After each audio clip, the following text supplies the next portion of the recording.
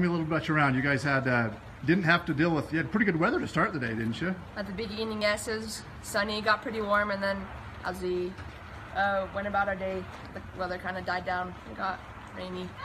How many holes did you have to play with the rain? I'd say about 12. Well, oh, really? That many then? Yeah.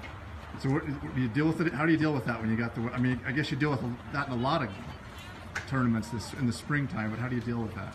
Yeah. Well, for me to play good, I need my clubs to be dry, so I had to bring an umbrella and then a rag, and then every time I hit a golf ball, I clean my club off and then dry off and put it back in my bag, and that helps me play